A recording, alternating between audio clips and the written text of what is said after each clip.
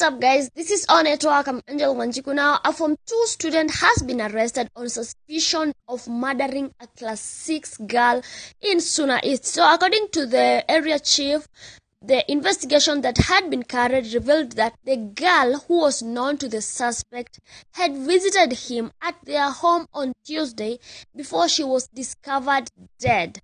And on Wednesday morning, the body of the deceased, which had injuries to the head consistent with blunt force trauma, was discovered a few meters away from the suspect's home. Now, of course, the police officers have transported the deceased body to the county referral hospital for an autopsy, but the boy who killed the girl had run away from his home and gone to his relative's place, whereby he was taken to the hospital after they discovered that he had done this hideous act. So we are yet to hear from further details from the police and what is to be done to this monstrous boy.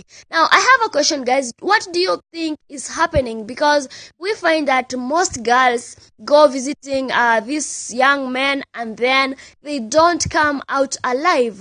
And the question is, why are they getting killed? Is it because of a misunderstanding, or what is happening to the society today? I'd like to know your thoughts in the comment section down below. Don't forget to like, share, comment, and subscribe to my YouTube channel. As always, giving up should never be an option. Bye.